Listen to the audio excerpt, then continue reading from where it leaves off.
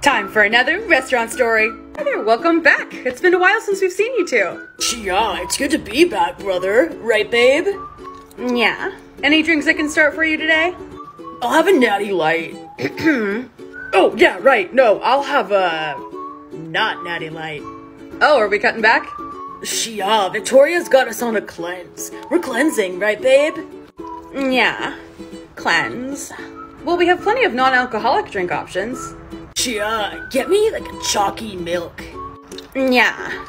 Oh, right, thanks, babe. Yeah, she made me this list of all the approved foods and beverages. So, let's see, I can have a ginger, turmeric, chlorophyll, bee pollen wellness shot. I can have mud from the Dead Sea, or tears of the poor.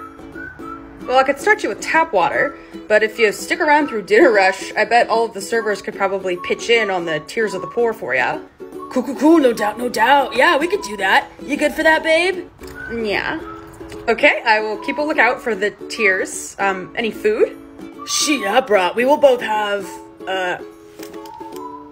vegan placenta. Anything else on that list? Nah, brah. Oh, okay. Well, I guess I will ask the kitchen for the next closest thing.